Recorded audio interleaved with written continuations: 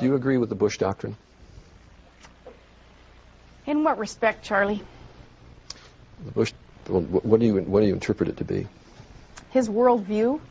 No, the Bush Doctrine, as I understand it, is that we have the right of anticipatory self-defense, that we have the right to a preemptive strike against any other country that we think is going to attack us.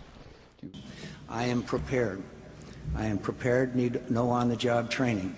I wasn't a mayor for a short period of time. I wasn't a governor for a short period of time. Do you agree with the Bush Doctrine? In what respect, Charlie?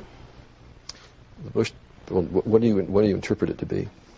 His worldview?